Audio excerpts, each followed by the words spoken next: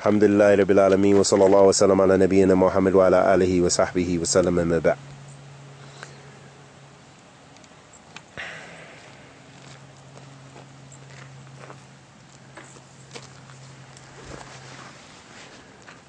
إن الذين كفروا سواء عليهم أنذرتهم أم لم تنذرهم لا يؤمنون.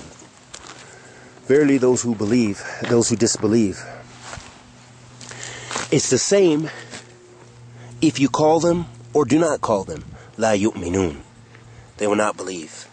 That's the case with the hypocrites. And that's the case with those people whose hearts are hard and hardened towards Iman. That kufr and shirk and the hellfire is their abode. That's the place they're going to reside in the hereafter. But the believer has the traits. They believe in the unseen. They believe in ilm al-ghayb. And they believe in the Quran with yaqeen. And they make salat. As the Prophet ﷺ said, Man taraka salat fakad kafar. Whoever leaves the prayer has disbelieved. And Allah subhanahu wa ta'ala says about the believers, Alif Lam Mim, dhalika al-kitab la rayba fi hudan lil muttaqin.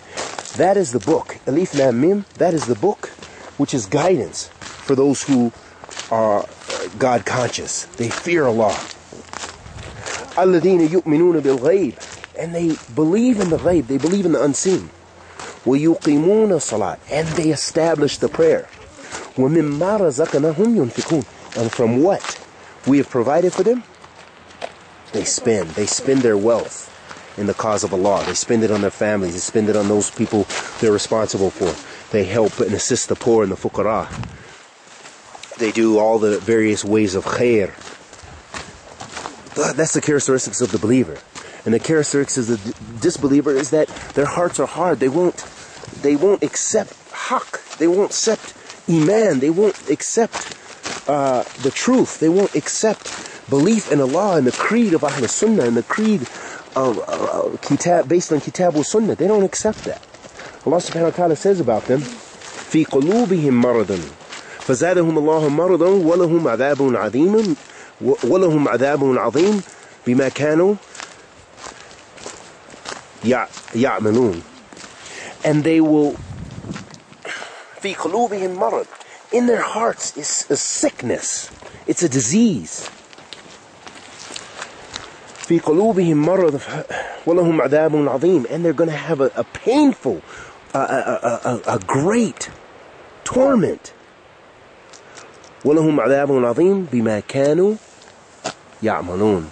For what they used to do. The things they did in this life. They're going to receive a painful torment for that. The way they rejected the believers. The way they rejected Iman.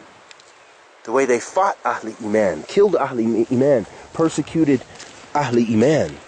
They're going to experience torment. Adhab azim. You know, a painful torment. وَعِيَاذًا بِاللَّهِ مِنْ ذَلِكَ. And that's the opposite of Ahl Iman. They're going to have هم المفلحون هدى للناس لعلهم يفلحون or لعلهم. Ahl Iman will receive, they'll be the successful ones. قد أفلح المؤمنون. Verily, indeed, the believer is successful. And that's the state. That's the state of the believer. That's the characteristic of the believer. Ahl Iman. Ahl Ikhlas. Ahl Sunnah. That's Ahl Iman. Those are the muflihun. Those are the people who are successful in this life as well as the hereafter. If you have Iman billah, wa malaika, wa kitab, wa kutub, and in the messengers, alayhim after salatu wassalam, this is success. This is a sure success. And we ask Allah the Almighty to accept our good and forgive our evil, and protect us from kulli su' wa makruh, and bless us to be of Ahl Iman, those people who Allah is pleased with. and who Allah subhanahu wa ta'ala blesses with success in this life as well as the hereafter. Wa sallallahu wa sallam